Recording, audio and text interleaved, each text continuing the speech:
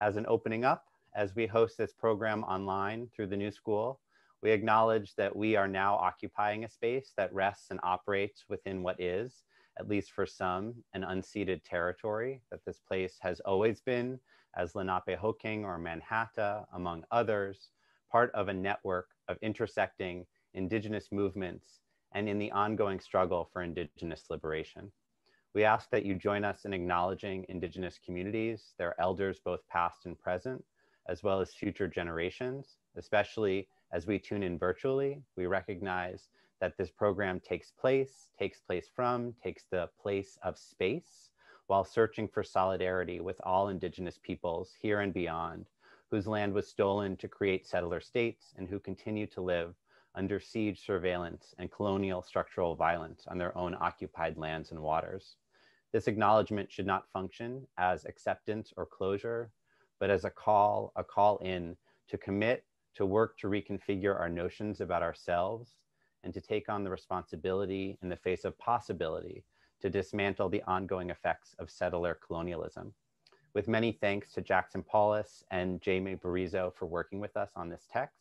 And now with this call in place, it's my great pleasure to turn the virtual room over to Ileana Capero, who is an assistant professor of modern and contemporary art history and visual studies at the New School. Thank you very much, Joshua. Hello, everyone, and welcome. And I would like to give my appreciation to Professor Joshua Lubin-Levy, to Rafael Munoz, to Professors Neil Greenberg, Soyoung Yoon, and Janine Tan for helping to organize this event. Tonight, I am delighted to introduce Cuban artist Tania Bruguera to all of you. Born in Havana, Tania enrolled at the art schools in the city from the elementary level to Instituto Superior de Arte, the Arts College in Havana. In 2001, she earned her MFA in performance from the School of the Art Institute of Chicago. Right after graduation, besides her artistic practice, Tania got deeply involved with pedagogical endeavors. In 2002, she founded Arte de Conducta, which in English is something as the behavioral or behavior art school, the first performance studies program in Latin America, and a program that at the time was hosted by the Arts College in Havana. She ran Arte de Conducta until 2009. From 2003 through 2010, she was an assistant professor at the Department of Visual Arts of the University of Chicago. And from 2010 till 2015, she launched the Immigrant Movement International, a 5-year project presented in partnership with New York's Queens Museum and Creative Time. For the first year, Tania shared a small apartment in Corona neighborhood, Queens, with 5 undocumented immigrants and their 6 children. She lived on a minimum wage and without health insurance to better understand the hardships of many immigrants when they come to the United States. Part of the project involved volunteers offering educational programming, language, nutrition, and dance classes, along with free healthcare and daycare services. In 2016, Tania launched another pedagogical initiative, the International Institute of Artivism, Hannah Arendt. Artivism is the combination of 2 words, art plus activism, and the acronym is INSTAR. The opening performance, which marked its creation, coincided with the date of Cuba's declaration of the Republic, May 20th, and consisted of a 100-hour reading and discussion of Hannah Arendt's The Origins of Totalitarianism by over 50 participants. We should remember that Hannah Arendt was a prestigious faculty member of this school from 1967 until 1975, when she died. Tonight, Tania will speak from Havana, where she currently is, researching ways in which art can be applied to everyday political life, not only as a tool for self-reflection, but as a way to generate and install models for social interactions that could provide new ways to engage with this word that we always use and is kind of elusive, which is utopia. So while I talk to Tania, I'm going to show some of the images so you have an understanding of what her performances more or less were across her trajectory. Tania, welcome to the New School. We are very happy to have you tonight. And let's begin your story in 1992. So I'm going to share the screen so you can see some images. Okay. Okay, let's begin here. Right. So in 1992, you organized an exhibition called Ana Mendieta, Tania Bruguera, in which you re-perform all the works that Cuban-American artist Mendieta made in Cuba between 1980 and 1985. So this is the time in which Ana Mendieta returns to Cuba after her exile in the 60s, and she made a number of works in Cuba. So I have two questions for this. Why was Mendieta such a strong inspiration for you? And the second question is, do you see your performance practice in the 90s as an heir of the Cuban art scene of the 80s, when very young artists, even teenagers, went to the streets, enacted all sorts of performances, and became political activists? Or was it a counterpoint to the return to easel painting of Cuban artists after the country opened itself to tourism, or both?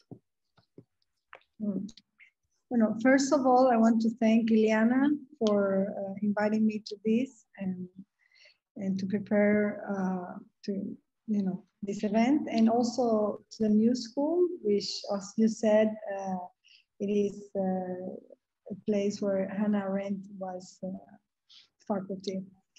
Ana Mendieta was a seminal figure for the Cuban development of Cuban art, because she came from New York with a very different point of view of what art is and how politics is related to art. And I think she came back to Cuba in order to maybe find some stuff she had lost, or reconnect with something she has lost. But at the same time, what she did was she influenced a whole generation of young artists in Cuba, to whom she talked quite frankly, quite directly, quite brutally, with brutal honesty. And at the same time, she was a woman, which in the macho culture of the Cuban art world, this was also a bit of a shock. I was supposed to meet her because she was coming in and out, and I met Gerardo Mosquera, the art critic, and he said to a group of young artists where I was, don't worry, you'll meet her. He talked to us about it. He even gave me, which I still have, a postcard signed by Ana Mendieta. And then she died. I have to make parentheses, she was killed. And then the encounter never happened. So Ana Mendieta, after she died, became a different symbol. She became for Cuban art not only a symbol of a culture that is transnational, but also became the symbol of the need to recognize two Cubas. You know, a Cuba that is inside Cuba and a Cuba that is outside Cuba, and trying to understand what are the interconnection between those realities. You know, what which owes what to which one, no? So I think more or less very quickly, because it's a 10-year project, so this is a very quick talk about it. But in relation with the performance, I think one of the interests I had in performance, which I actually learned about performance through two ways. One was through Ana Mendieta's work. I discovered performance through Ana Mendieta in a different way, because in Cuba we had actions, we had happenings, but Ana Mendieta had a different relationship with the body and you know, as a source. And I felt that the reason why I needed to do performance in Cuba is because it's one of the ways in which you can talk to power and at the same time talk to people. Sometimes visual arts become a practice that is a little endogamic and a little elitist in a way. Even if we are trying to do social projects or political projects, sometimes the language that we use is a little it's a little, I don't know, part of a community where we all understand certain concepts, preconceptions of things, and it doesn't arrive very easily to the people. And performance is a way, is a practice that of course uses everyday life tools like behavior, action, reaction, and so on. So definitely it was also a response, as you said in your question, to a shift in the Cuban art world, where in the 80s you found a generation that was more interested in reflecting the in-depth, a difficult process, that, you know, a social difficult process, you know, with the contradictions, with the high and lows, no? But in the 90s, that shift, because that generation from the 80s left, and the Ministry of Culture acknowledged the idea of the art market. And that completely changed the ecosystem, because first of all, the Ministry of Culture created state galleries, state commercial galleries, as a way to take successful arts, launch them commercially, and take 50% or more of their sales, and also control them. I feel that that shift was brilliant because it was a way to control artists. Once you are a middle class, once you have something to lose, you might think twice what kind of art you're going to do. And I think I wanted to, at the same time people were painting or doing sculpture for a potential collector in the US or Europe, I was doing performance because I wanted to reclaim the possibilities that we had as culture to bring to the world something different. And I felt this, the way Cuban art can add something to the international conversation, is precisely through political and social art. Okay. Let me talk about then your early performances, and I'm going to share the screen again.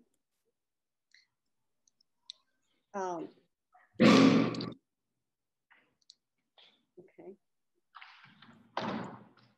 So, Tania, your early performances entail physical strain. I remember seeing this performance in Havana, back in 1996. It was studio study, where you were pinned to a wall by metal restraints filled with cotton, and you held in your hands slabs of raw meat. For a year later, in 1997, when you covered your naked body with a headless lamb carcass and you ate actual dirt mixed with water in the burden of guilt.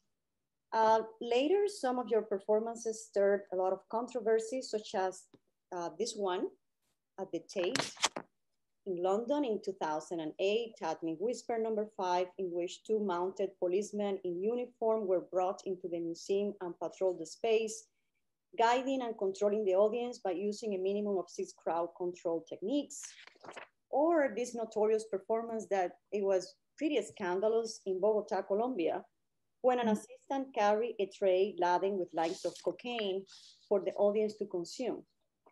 Or your piece Self-Sabotage from the same year, when during the Venice Biennial, you sat at a table reading a speech, but from time to time you held a gun and played the Russian roulette on yourself. So there is a pattern across all these performances. They are all very provocative and kind of shocking for the audience. Some people consider shock value an important currency in their world. Others view it as plain opportunism. What are your thoughts on that? Well, first of all, it's interesting that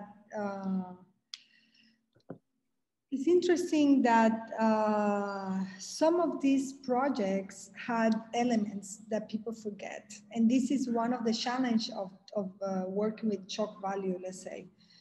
because the element that is shocking to people takes over the subtleties, the other subtle elements.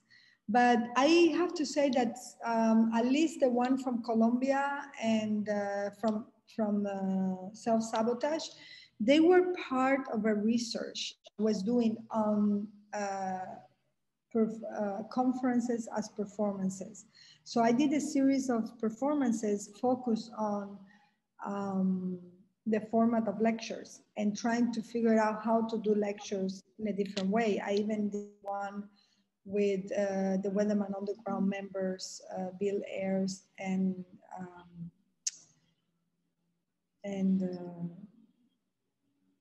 Bill and Bernardine. And so I was trying to figure out different formats for performance, since it was a practice that I was doing a lot, the lectures and so on.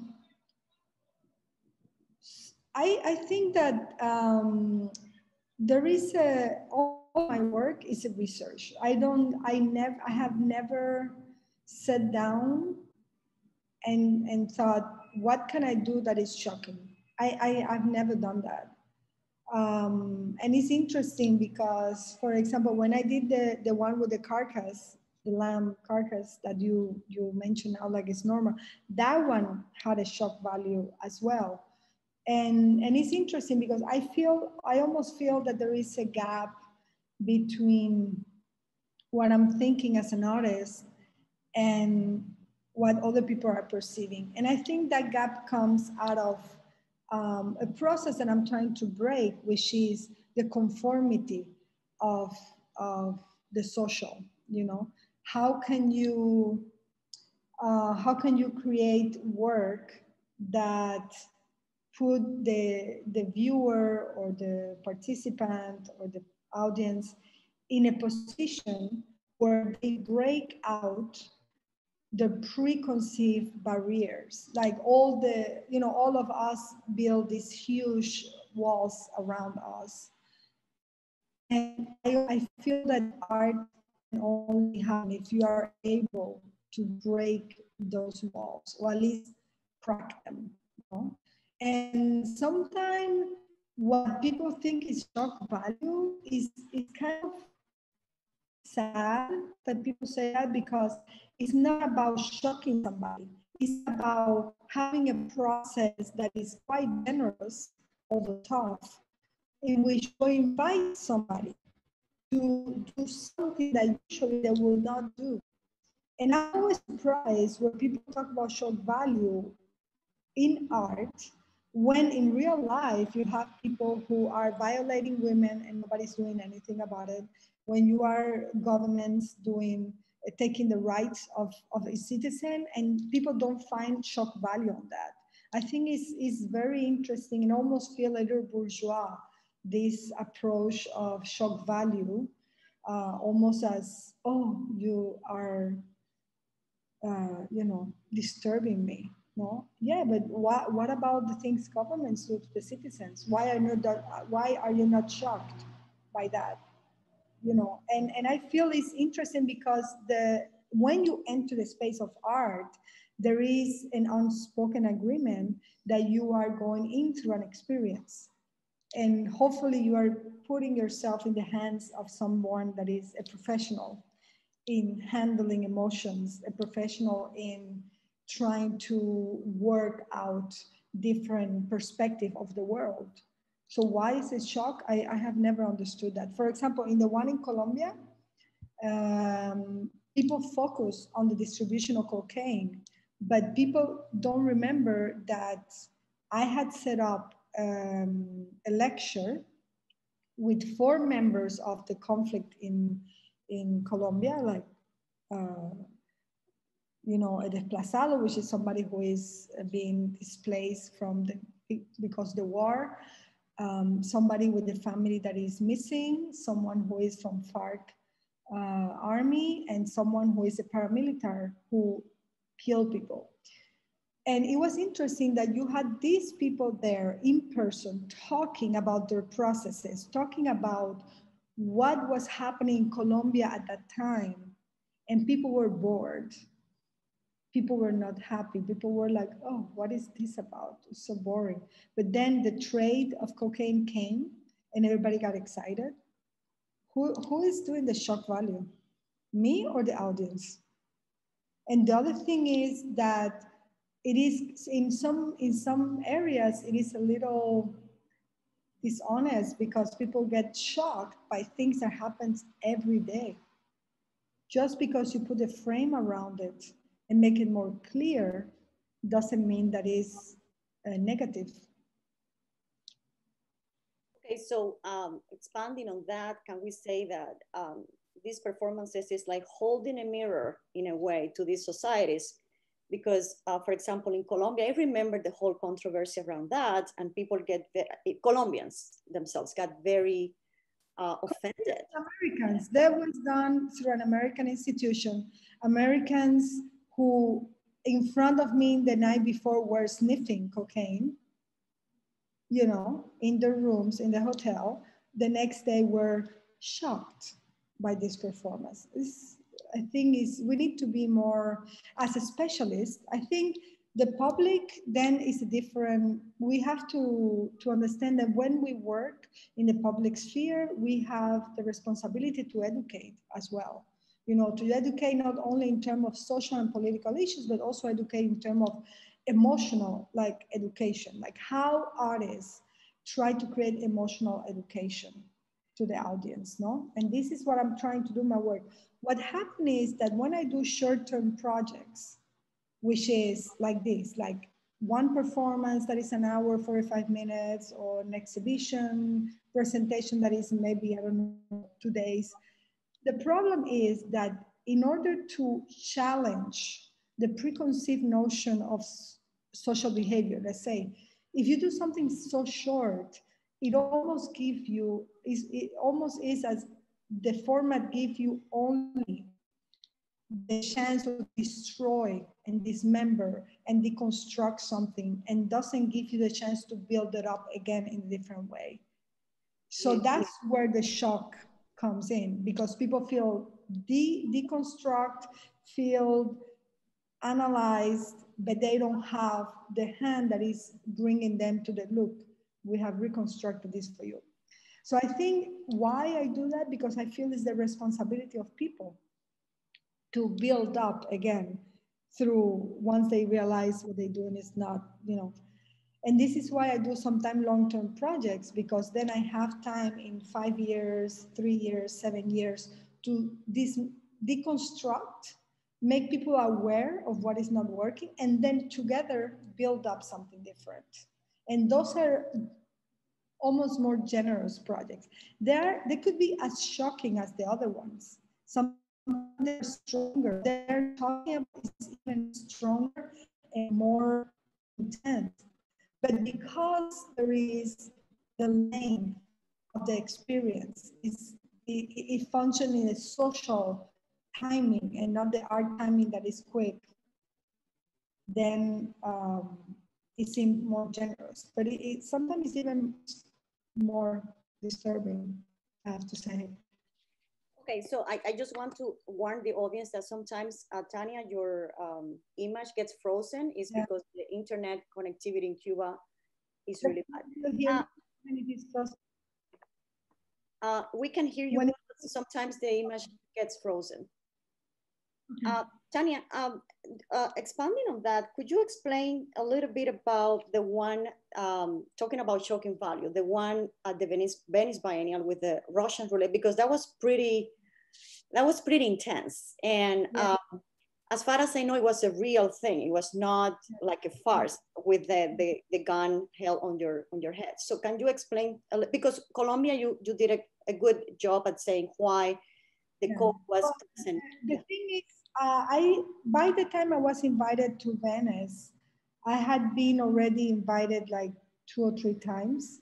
And one thing I realized is Venice Biennale is quite hard to make a political sphere. Like it's quite hard. People go there to see 300 artworks in one day.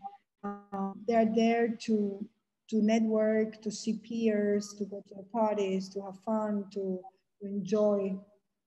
to touch the joy of art, of the art world. And I realized in previous projects I've done, in which I had the intention to do something political in the work, that it was quite hard. People didn't give enough time to see the work. People were looking for the most flashy, big, impressive thing. And I don't know, I wanted something different. Then of course I realized that's not the format for that maybe, but I wanted to create some political atmosphere there. So I decided to do a project. That project I've done twice. First time I did it at the Jeu de Paume. The curator was Marina Rodriguez, who invited me to do a lecture together with the Brazilian artist, Brazilian theorist. And I wanted to talk about political art and actually make a metaphor. Remember, this is the time when I was doing research on lecture performance format. And I wanted to make a relationship between art and politics. And I wanted to show my perspective on what political art was. You have to have to consideration that that piece was done in a moment where the art world was not like today, was not so, as art world, was not so into politics. Doing political art was seen as a no, like uncool. And of course, I had that platform to be at the Venice Biennale with so many people will hear it. So I wanted to bring that conversation.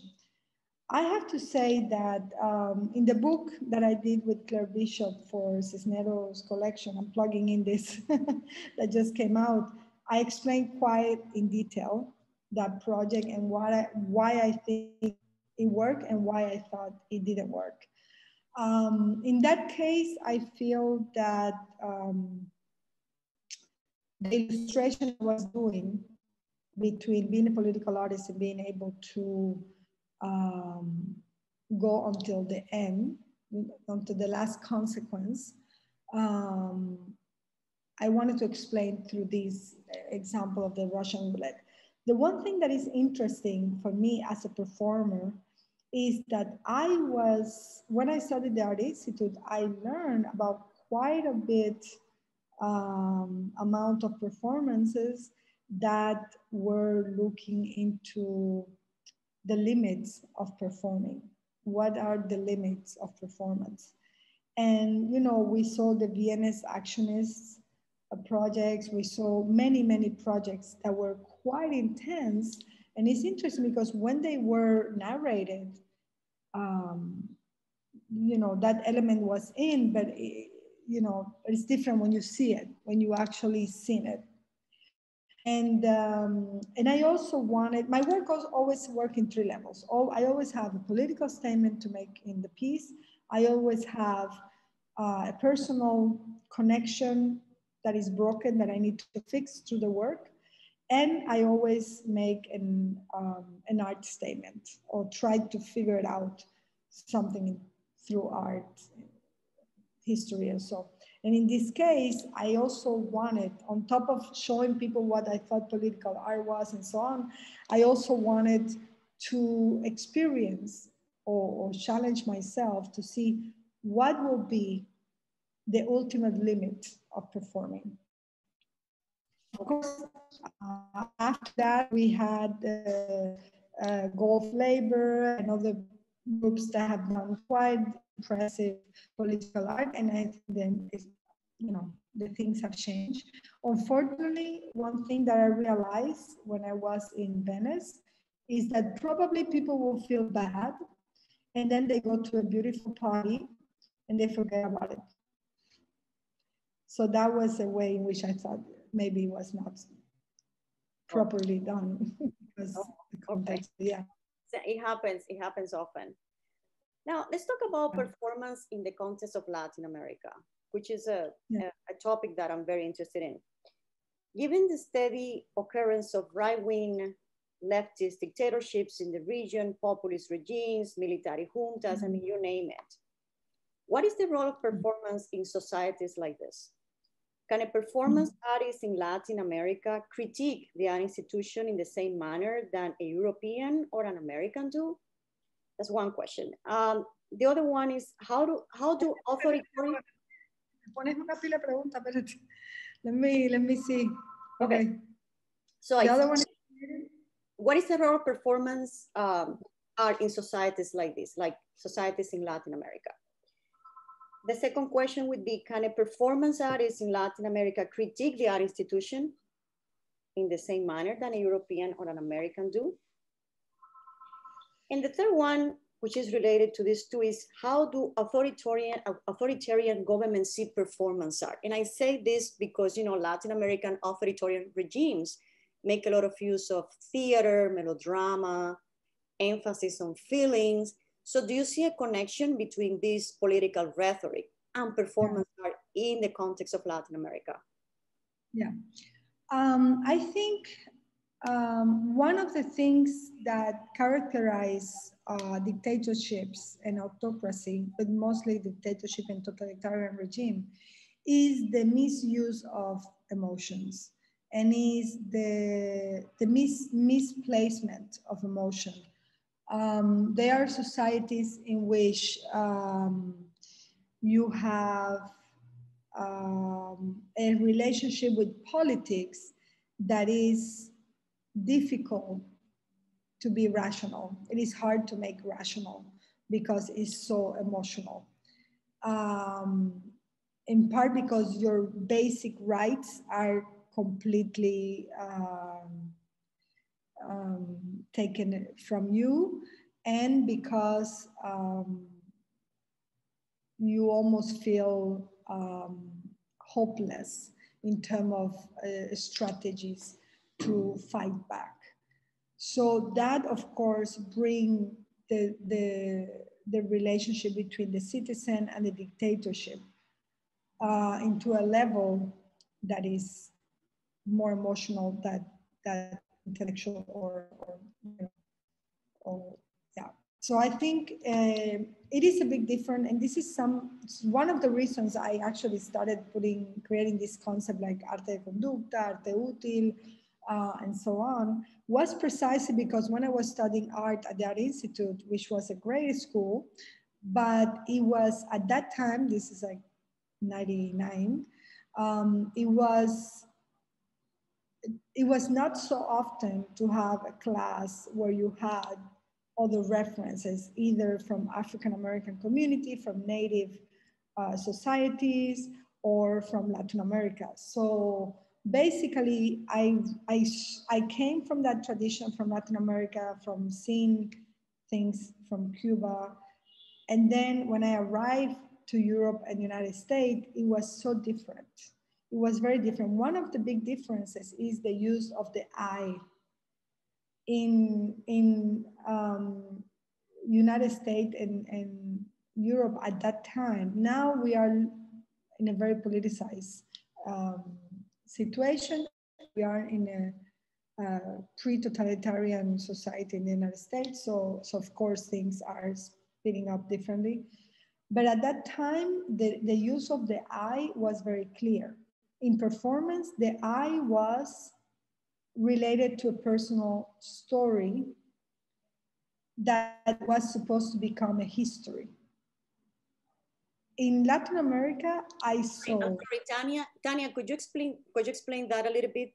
Yeah, okay, so in the sense of you had performances happening starting from a personal experience or locating it in the being, in the self, but with the hope that that will reflect as a collective issue. In Latin America, I think the process was the opposite. There was a collective issue that was very latent, you say, like very strong, very probably happening on the ground, but everybody knew about it, things maybe nobody could talk about. And then you use yourself as a conduit for, so the process is kind of reverse, you know? It doesn't, usually in the performance in this dictatorship and so on, you don't come out of your personal story. You are used as a vessel for other people's stories. I don't know if I'm being clear here. And this is why I also think that there is a difference with Latin American performance and European and US performance, where I see Latin American performances, political Latin American performance, of course, there are every kind of performance, but the political performance from Latin America, they use gestures instead of actions. And I feel that in the US, generally, performance are actions, meaning something in which you have to enter the, I don't know, the world of the artist, the inside, world of the artist to understand the things it's bringing to you. But in Latin America, you come out of a collective knowledge of the meaning of things that are very clear and speak without speaking. So there is a different complicity when you are in the dictatorship, where you're talking about things everybody knows, but everybody's pretending not to see in the performance that is happening in front of them, because then they become part of that conversation, And in the US, at least those kind of from the 70s, the 80s, and so on, the clearer you are, the better. It is about exposing. If you're working about HIV, you are clear about it. You show the blood, you show, the very clear, the distance between the issue you're talking about and the experience the person have, it is tried to be quite close. In dictatorship, there is a level of translation that needs to be done in order to sometimes, because they are self-censored, projects, So I don't know if that explained a little bit of that. And one of the reasons I think performance is so important during dictatorship is what I said before. There are a way to criticize a government surpassing their censorship, because you're talking first to the people and later to power, and this is something that happens because the resources of performance. And you say how authoritarian regimes see performance. Well, they performance as a threat.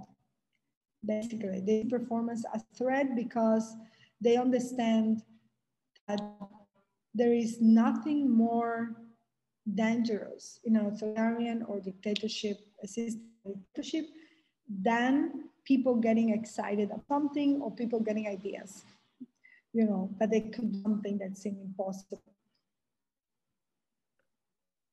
Okay, Tania.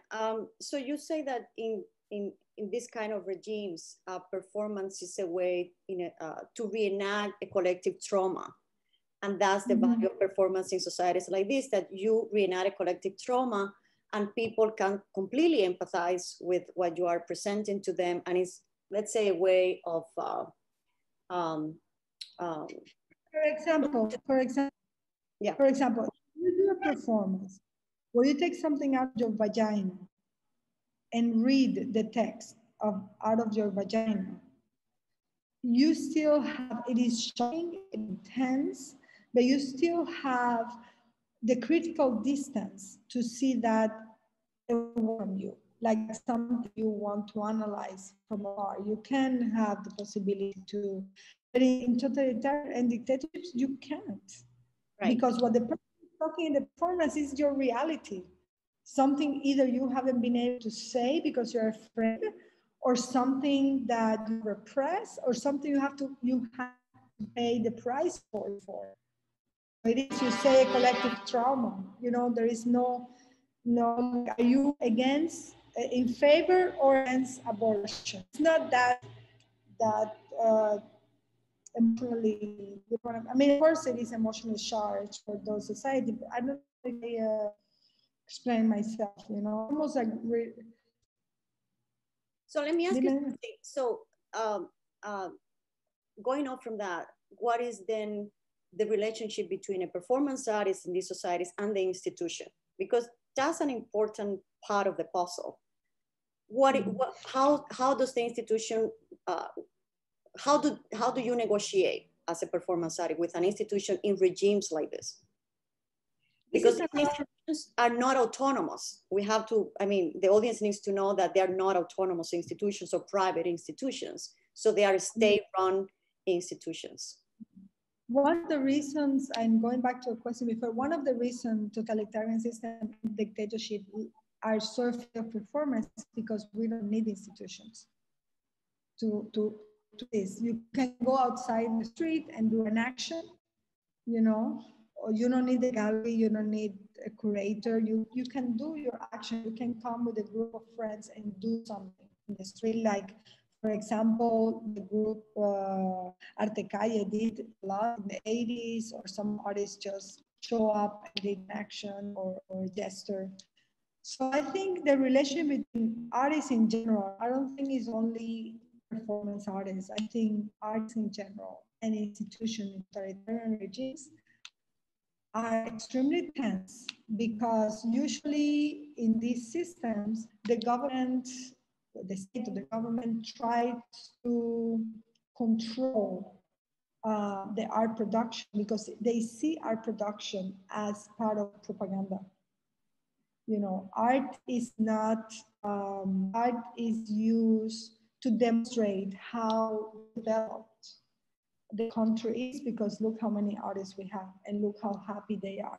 Look how beautiful the palm trees they're painting are, you know. So they are also very aware of the meaning of things. Sometimes, this is a personal experience, sometimes I've been censored without even doing the work, because they already, knowing who I am and how I do stuff, they are like a Minority Report, trying to imagine what I'm going to do next, and they're censoring it even before I thought about the project. That's the level of craziness that you have here. You also have a situation where institutions feel they owe the right of doing art. What I mean by that, I'll give you an example. Cuba, one I have closest. They created the 349, which is a law to regulate and decide, the institution decide who is and who's not an artist. The institution decide what is and what is art. And the institution decides that if you are, which is actually very hard because it's against the main ideas of the revolution at the beginning when they started, which was anybody can be an artist, can do whatever they want. Let's, you know, be fun. Now they created the figure, this 349, that is the intruder, the art intruder. People are trying to embody or pass as artists, and they're not. You know, like for example, in the US, you have this law where you cannot impersonate an FBI agent or police, something like that, right? But in Cuba, these applies to artists. The government decides who is artist and who's not artist. And if they say you're not an artist, then they say you are an intruder. You're trying to pass as artist, which is completely insane. You put it in the movie and people will say, you so probably will not do it, you know. So yeah, the relation is quite tense, and they have the total control of not only what is art and what is not art, but also there is a list that everyone knows exists, and I've said twice. There is an official list of the artists who are permitted to receive collectors and to receive visits from US academic groups or collectors or curators. And if you're not on that list, means that you have behaved in a way the government doesn't like it. So there is also a way to control artists institution through the opportunities, you know, to the fact that, of course, you know, if you are a dancer, for example, you have a very determined time in life to do your work. maybe you don't meet with the producer from, I don't know, American Ballet Theater, who will come to see the dancers, then your chance is gone. They use that, you know, or a collector of a gallery, so on. So I think there is also a relationship that is very toxic, because it's in constant, it's in context, ¿cómo se llama en inglés? Blackmail. It's in contact blackmail. The relation with the institution is permanent blackmail. Could you repeat that, Tania, because you were breaking during the last... The relationship with the institutions is a complete and constant blackmail. Okay, blackmail, okay. Now, let's focus on your work on Cuba, and I'm going to share some images here. Your work and performances have been truly transgressive in direct confrontation with the Castro brothers' dictatorship. Let's name a few. In 1993, you created an on-the-ground newspaper here, mimicking the format of Gramma, which is the official Cuban Communist Party daily. Here, you investigated the ways in which the Castro's regime constantly rewrites history. In 2000, as part of the 7th Havana Biennial, you put nude male performers standing atop mounds of sugarcane in near total darkness inside a vault at the Cabaña Fortress, a military bunker used as a jail to torture and eventually execute the political opposition during the first years of the Cuban Revolution. The performance was only illuminated by a TV screen, so you can see it here, hanging from the ceiling. A TV screen showing a video of Fidel Castro. Liliana, I have to say that the image doesn't show the experience, because you enter a completely dark space, long space. It was 50 meters, which is 150 feet long, and you could only see the little light at the end of the tunnel. And you couldn't see the naked people. Yeah, this was completely the original. This is a picture that I found, but in the original performance, it was completely dark. That's the one I did to show the elements of the project, but actually, yeah. Right. Yeah. So, so there was a picture, a video of Fidel Castro unbuttoning, among other things, on a loop, unbuttoning his military uniform to reveal that he was not wearing a bulletproof vest.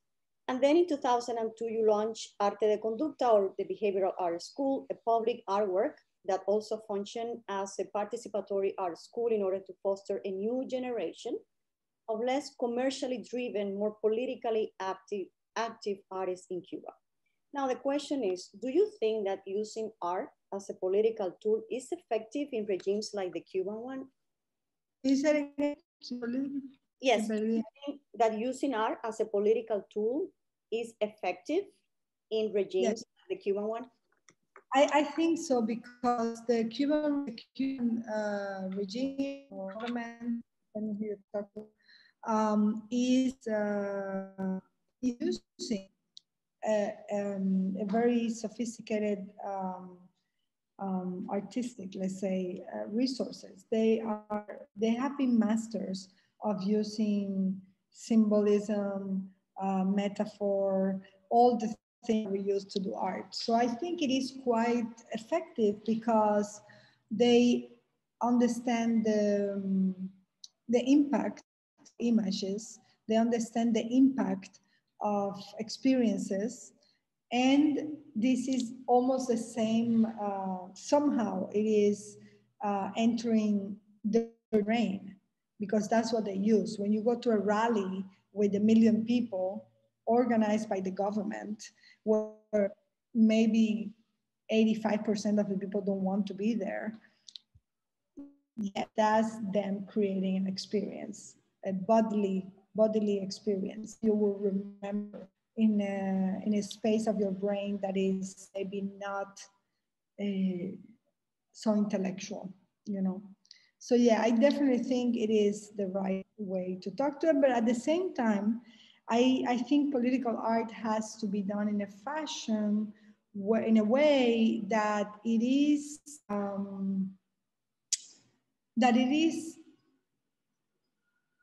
using the element of powers. When you show the newspaper, what I did was taking something that was solely the property of the government, which is the media. This is, of course, before internet and so on, no? 92, 93. So I think in order for art to make governments shake, to make governments pay attention, you have to use some of the resources they use.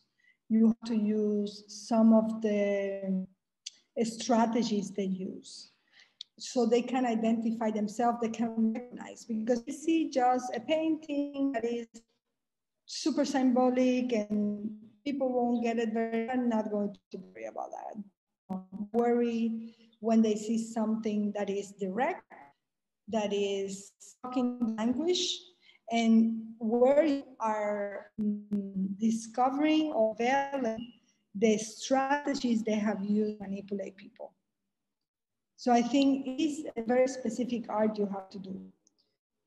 Because of course, for example, here I have seen artists who have work that is, you know, literally against the government, and the government has sometimes absorbed them in a way in which they reconfigure the content of the work, reconfigure the meaning of the work, and make it look like not a criticism, but alabanza, no, like something in favor of them. So I think this is also why when you do, in my experience, there are ways to do stuff, but in my experience, has worked best is when I don't use so much symbolism in the political work or metaphors in the political work, but I use the creation of reality. So it's not about presenting, figure it out by yourself, fill the empty gaps. It's more about, I'm very direct, I use the same elements you use, and I'm actually adding another layer to what you have done. So I don't know if that is clear, it's too abstract, but yeah, that's yeah, well, you broke a little bit at the end, Tania. Unfortunately, the internet connection is really bad. But we don't have a lot of time, and I want to ask you the last question, and then the audience is completely, I mean, is totally invited to put their Q&A questions. I mean, their questions on the chat. And after this last question, I will start reading some of the questions that the audience may have for you. And the last question is your last initiative, which is INSTAR, the International Institute of Artivism. And you are aware of the importance of the figure of Hannah Arendt for the new school. First of all, why you chose her name for your project? Second, how can we see your term artivism, art plus activism, applied in today's Cuba, where political dissidents and yourself are ferociously harassed and persecuted by the government? So the question would be, how feasible is to raise political awareness among everyday Cubans, because part of the INSTAR is like to appeal to housewives, bus drivers, I mean, everyday Cubans. How feasible is to raise political awareness among them, among a population who have been politically indoctrinated for the last 60 years? Okay, I have to say that I discovered Hannah Arendt by chance. I went to a library, a bookstore in Spain, and I saw a book called The Promise of Politics, and I liked the title. And I read it, and I was in love. I was like, oh my God, this is exactly, you know, things that I needed to understand, and they are explained in such a way that I get it. Of course, I might not get the whole subtleties behind them, but I was very excited. So I started reading more of her work and looking for some of her books. And of course, when I read The Origin of Totalitarianism, of course, I was. And then I realized, I read the book, The Origin of Totalitarianism, and I really was fascinated that she was not only focused on the communist and socialist aspect of it, but also the capitalist potential for totalitarianism, which we're in right now, I think. So I like that her way of thinking, and also I was fascinated by how much importance she gave to the idea of truth and how non-negotiable that was. And of course, when I read the text about Ashman, I was completely, amazed by the whole process, like how she handled that, So yeah, so I also felt that it was important. It was funny because in the interrogation session, the interrogator say, "Why do you use a foreigner for the name of your institution?" Like it was very mad that I used that. And then I say, well, why do you use Marx, Engels, Ho Chi Minh, Che Guevara, and all these other names of people that are also foreign, but only men in your institutions? So yeah, so I think it is a way for me to indicate as well to the people that with whom I'm trying to dialogue in, which is also part of the government, what are the positions we want to take? So yeah. I have to say that in order, talking about being a space for civic education and activism, I think that's not only related to the Cubans, because we are living a situation here where we see how indoctrinated the foreigners are. And this is something that has caught my attention for a while. I identify myself as a leftist, but I have a very difficult time talking to people from left about what is happening in Cuba, almost as they don't want to hear it, almost as if they don't want to engage in a critical conversation, and therefore what is happening is they're leaving the space dissent only to the right thing. So this is something that we also tried to generate in the Institute.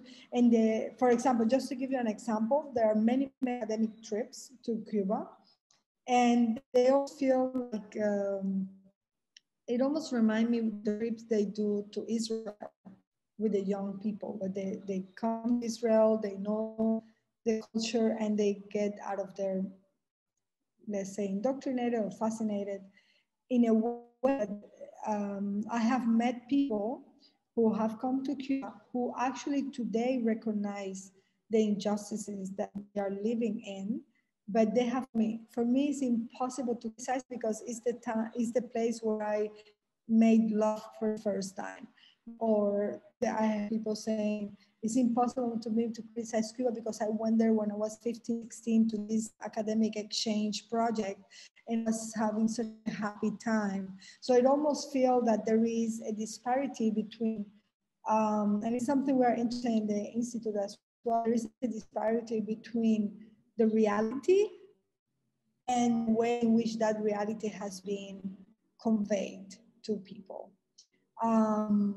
And it's funny because I was remembered the day talking to you, Ileana, about, it reminded me what happened during Franco time. I have a friend who is working researching postcards that were sent to by the English people to their families where they were on vacation in the beach during Franco's, Spanish Franco. And how beautiful the sun was, how happy they were, how amazing and how happy the people were in Spain. And it almost feels exactly the same thing people say about Cuba. So I have this, yeah, it is part also of an edition that's for inside Cuba, in which we are trying people to understand that civic education is the answer to frustration, to violence, because violence is when you don't have other options. So, but at the same time, we want to make sure that people understand also Cuba what is happening, and to respect our right to defend what we believe in, to protest, you know, yeah. And at the same time, I know there is a situation in which Cuba is not Russia or China, meaning nobody cares. Like, we are not going to make a huge difference in the global economy. We are not going to make a huge difference in the nuclear war, you know. So therefore, here is Cuba with the beach and people who are being censored and pressed, but we have fun beach, you know. So basically, Tania, you're saying that you have a problem with this fetishization of Cuba as this socialist paradise, something that I always encounter, and it's recurrent to think of Cuba with this romanticism, and a Cuba that doesn't exist anymore, or maybe never existed in that regards. And how and also people who think that the Cuba today is the Cuba where the government was interested primarily in the social justice. The Cuban government right now is interested in surviving and not being kicked out of power. Right now, for example, Monsanto was forbidden in Cuba, and I was so happy. I was like, wow, that's great. That's a good decision by the government. And then a few months later, a news came that it was basically the Cuban government is trying its own genetic. Well, not because they don't believe in manipulation of, you know, because they want to do it themselves. And things like that, you know, right now, for example, the egalitarian, you know, the same-sex marriage was supposed to be put into consideration for the Constitution, and the government conceded to the Christian pressure, because they said they will go into the street and march against that. So why the solution is to take out a project for same-sex marriage that has been in the making for 10 years, is to say, okay, let's have march, you march, and the other people also march, you know, or let's have a debate. Let's have a person from the say what are arguments, and let's have a person from the LGBTQ movement and say what are their arguments. No, the reasoning is we eliminate the problem. No same-sex marriage. And like that. So it almost feels that what is driving this government at the moment is just to not be kicked out of power. And for that, they will do basically almost whatever. Okay, so let me read one of the questions in the chat. It says, as a female Latin American performance artist, how do you think recent trends in beauty and self-enhancement through plastic surgery, which sexualize and commodify the idealized curvy body stemming from the trend of wives and mistresses of narco traffickers, play into the idea of the despotic, autocratic control and regulation of the female artist's body? Do you believe the policing of beauty standards originating from the male gaze affects the potency and message of your work, particularly in Latin America, where beauty enhancement surgeries reigns one of the most prevalent in the world? Mm-hmm. Well, it's kind of bizarre. I never had a question because I'm actually opposite that. I never had a surgery, and but it's not the epitome of the beauty of the body. But no, I think it is almost that when you do performance, you have to be clear who is your ideal audience. And to understand, and something I always do, to understand that imagining the audience you will perform for is not square thing. It is something coming out of many different sides, and to try to imagine, if you are interested, for example, the person who gave this, what is the name? The person who gave the question? Julia. Yes. If you are interested in that, I think they have, if it were me, you have to understand where that comes from. Because one thing that happens to art sometimes is that we react to the outcomes. And then we base most of our reaction in art about the reaction to certain outcomes. But I think more interesting would be to see why this is happening, where it comes from, who formed that gaze, you know. So in order to have a different, you know, more in-depth conversation, actually will shake people instead of, because if you things to the exterior thing, you know, then people will be, I don't like it, I don't agree. But if you go to a core to understand why people have emotional needs, canalize this, then maybe you can have a different, a more honest conversation with them. Okay, Omar is asking, I was curious about your view on political art in contemporary art spaces. Is there a difference in creating political performances for a general larger public versus an art world audience? How should artists navigate the art world when creating political work? Well, art world, I always say that I like art, I like artists, and I don't like the art world. So, but at the same time, it is our natural, it's like our friends, parents, cousins. There is conversation that goes across our history that has been enhanced through the art world also. I think we are at this moment, maybe not so much anymore, but we had been for a long time seeing an art world that is not related to the experience of the artists. Seeing an art world in which the people who decide what is right and what is wrong, what is good and what is bad, what is interested and what is not interested, are not people from the same class, from the same interest, and from the same experiences than artists or the people in general. So it almost feels we have lived for a long time under some sort of hijacking in the art world, class hijack.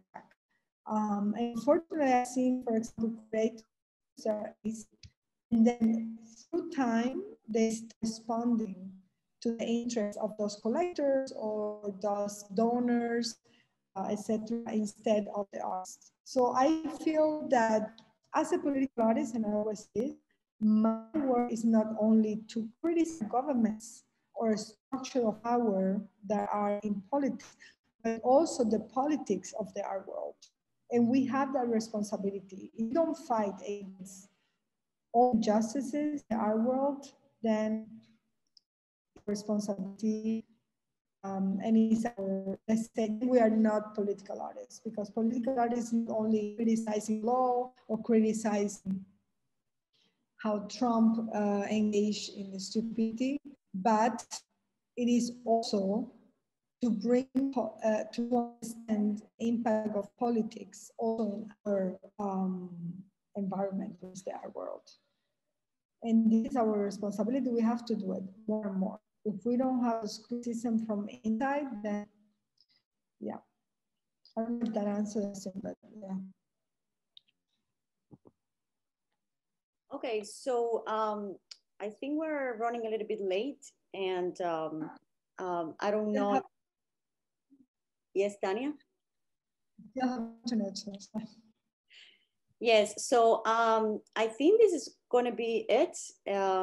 Joshua, I don't know if you would like to add something, but on my behalf, thank you so much, Tania, for this very informative talk. And despite all the technical difficulties, I know that in Cuba it's really difficult and challenging to have connectivity, and that's one of the things that made this talk really enriching.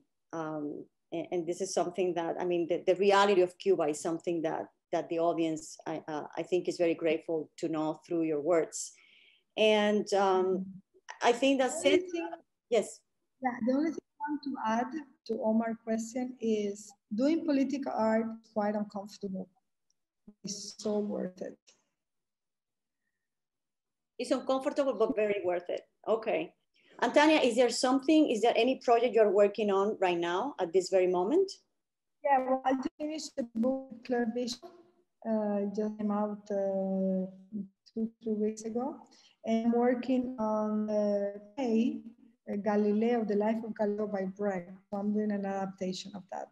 What I'm interested in the play is the moment in which you have to decide to betray your beliefs and live, or to defend your belief and die. Yeah. Okay. And recently you also had this project with a chorus for a political prisoner in Cuba. It was... Yeah, I'm working on that. I'm actually working now on the format. Yes, one thing we've done is, I mean, Cuba, a policeman in Cuba killed a black young man. Do you hear? Sí. Yes. So in Cuba, we had this situation where two policemen killed one black Cuban male, and we went out to demonstrate, and we got prison and so on. This stopped, and after that, there is this list of more than 134 prisoners of conscience and political prisoners in Cuba. A group of artists came up with the idea of reading the old names, doing a friend of ours called Tito. He actually made a beautiful soundtrack for this. And working on a video will show the images of each of them. And this is important because people think there's no prisoners of conscience in Cuba, or they're not political prisoners, and they are. There are more than 130, so which is quite a lot in Cuba, which is such a small place. Yeah. Okay, great. So I think this is going to be it. Tania, again, thank you so much for this wonderful evening, and I hope the audience had also enjoyed your talk and know more about performance art and Latin America and Cuba. And with this, we say goodbye and good luck with all your endeavors.